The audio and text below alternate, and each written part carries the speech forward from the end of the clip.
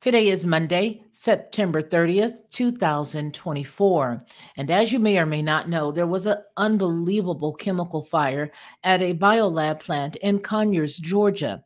Today, Monday, September 30th, 2024, they're looking at the air quality and they're monitoring it across metro Atlanta. There was a large plume that is now sitting in the sky above Conyers following the evacuation of about 17,000 people due to a chemical plant fire, and several metro Atlanta counties reporting a haze and a chemical smell on Monday morning. Fulton officials said that they're investigating a haze and a strong chemical smell. The authorities believe it's linked to a Sunday fire at the BioLab. Meanwhile, some schools canceled outdoor activities and took steps to prevent air from getting into buildings. The DeKalb County Emergency Management Agency and DeKalb Fire Rescue are both testing air quality and will issue advisories should they become necessary. A shelter in place for all of Rockdale County, where the population exceeds 90,000, has been extended indefinitely on Monday. And here's what we know up to the minute. At 3:20 p.m. today, Georgia Tech professor Sally Ng is a part of an effort to measure the air quality in real time. Typically, the environmental agencies may collect air samples once a day and evaluate them in a lab, she said.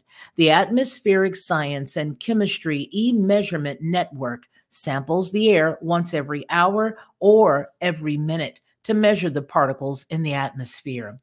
That's how Ng knows that there was a major spike in the amount of chlorine particles in the air this morning in Decatur between Conyers and the fire in downtown Atlanta.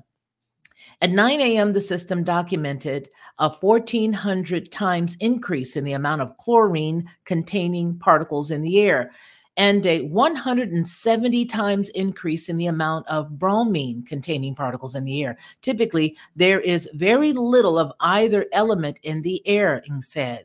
Chlorine and bromine are both irritants that can cause respiratory problems, headaches, dizziness, as well as eye irritation, depending upon the amount someone is exposed to and their own health, according to the CDC. County and state officials were still measuring the air quality at about 2:30 p.m. on Monday, and the officials from several different agencies maintained throughout the day that they had not identified significant toxicity and that there were no immediate safety concerns. But the situation is an example of why traditional monitoring efforts need to be updated, Ng says. Quote, "It's time to modernize our country's air quality measurements network."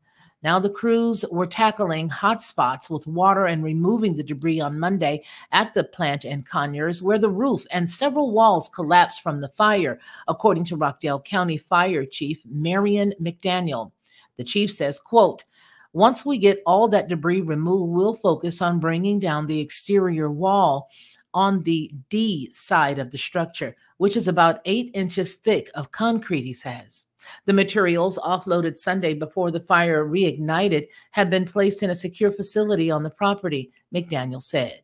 The remaining product will be removed once the rest of the building is brought down. She noted that the product, which was not publicly identified, had already reached its highest exothermic level.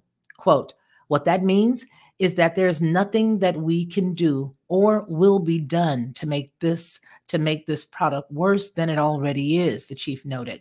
So it is off gassing, but once we get it removed from the building and the water source and placed in a secure area, then we'll see a better diminishing of the clouds and smoke.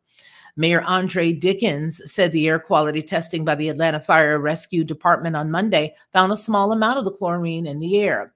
Quote, this is from Dickens, "It's not at levels that exceed where humans can deal with," he says in a press conference dealing with the quality of air. Still, the mayor advised residents who are immunocompromised to stay indoors or wear a mask as a precaution. Gwinnett County officials, which is an adjacent city to that area, said that there were no concerns over the air quality there, and the authorities are continuing to monitor levels of chlorine and hydrochloric acid. Brian Vassar, EPA on-scene coordinator, said officials have not seen any levels of concern that would warrant a shelter in place in the Gwinnett County area. Meanwhile, the Gwinnett County Resources Assistant Director, Charlie Roberts, said the fire has not impacted the county's water supply and it continues to be safe to drink. Fire and Emergency Services of Gwinnett, their chief, Fred Cephas, said they're monitoring the situation and they have received more than 150 calls from concerned citizens that are all related to the fire. We do have a hazardous material team that did their own monitoring throughout the county and found no areas of concern, so that puts us at ease, Cephas says. With no current air quality advisories in Gwinnett County from the Georgia Environmental Protection Division, after-school activities and events will continue as scheduled on Monday, according to Gwinnett County Public Schools. Parents and students were still asked to check their local schools, as some may have canceled activities based on local conditions, the official said. The district in Gwinnett said that it plans to have a normal school day scheduled for Tuesday.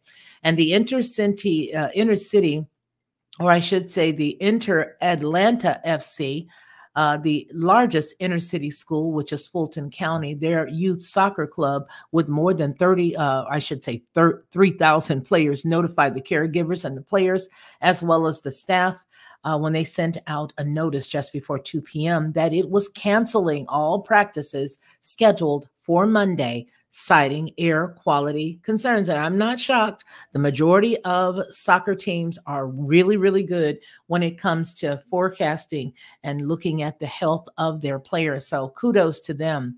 They said, quote, "With the safety of our players and staff in mind, we're canceling all practices on today," the message said.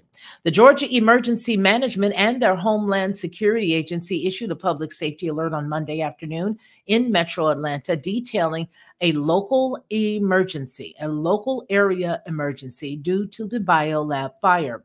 The alert was issued on behalf of the Environmental Protection Division and stated that the EPA was monitoring air quality for chlorine and related compounds. Chemical levels are unlikely to cause harm to most people, the alert said. The GEMA representative said the alert went out statewide, but only affects anyone within a 50-mile radius of Rockdale County. Mario Greer lives in Chicago, but he was staying with family in Conyers when the BioLab blaze started on Sunday.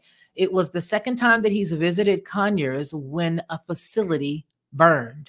When the facility burned, it was just the second time visiting there.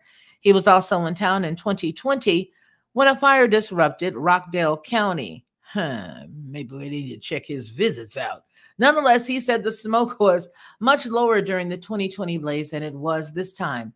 Quote, "You sell pool chemicals," Greer said. "What chemicals do you have that aren't supposed to touch water? Why is that in the building? I don't get that at all," he says. For Headlines with a Voice, this has been the Lockhart News Brief.